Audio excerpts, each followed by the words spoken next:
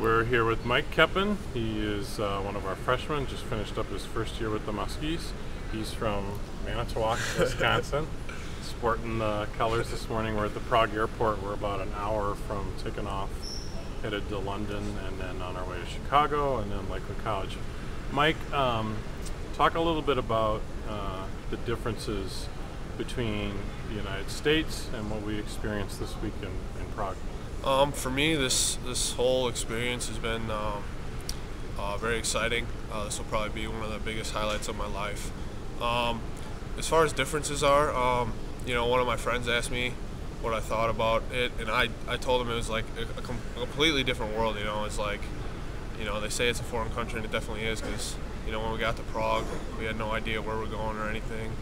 It was different because we had to take trams and subways rather than driving everywhere. So there's definitely some big differences. What about the money? Was the currency tough to get used to?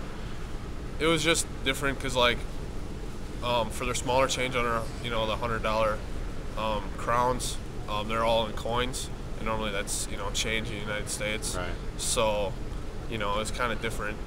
They don't have fractions of currency. It's all from right. $1 up. So what do you think this trip's going to do for the team in terms of bonding, bringing you guys together? I think it's definitely brought us closer because we're in a foreign country, we don't really know anybody. So that kind of had us. We all went out together and did various activities, and just been ourselves, and we got to know each other a little bit better than we knew coming into this trip. All right, thank you, Mike.